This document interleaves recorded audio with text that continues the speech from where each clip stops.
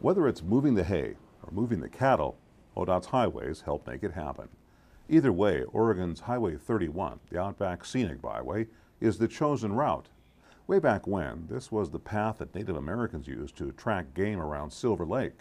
The pioneers used the same route to settle the area.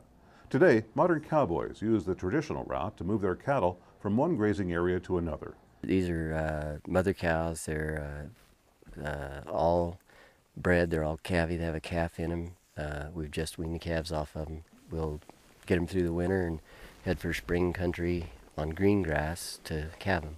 Withers, his wife and son and daughter, take their herd of 700 cows along Highway 31 to move from one pasture to another, since they found it's a whole lot less expensive to move cattle than it is to move hay.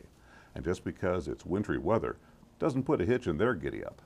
ODOT's plowing the road for cars and trucks anyway, so why not use it for a 21st century cattle drive? They're great. We get along good with the ODOT people, and it's just really a blessing that we're able to continue to do it. Since the Withers family owns grazing land all around Silver Lake and Paisley, moving their herd along Highway 31 makes the most sense. It kind of interconnects different pieces of property that we own up and down the lake here. It'd be a lot of days of work to truck these cattle and a lot of fuel and all that. And we can just get them all together in one bunch and drive them in one day and have it done. And since most of these animals have made the trip before, they pretty much know the route and the rules of the road to get there.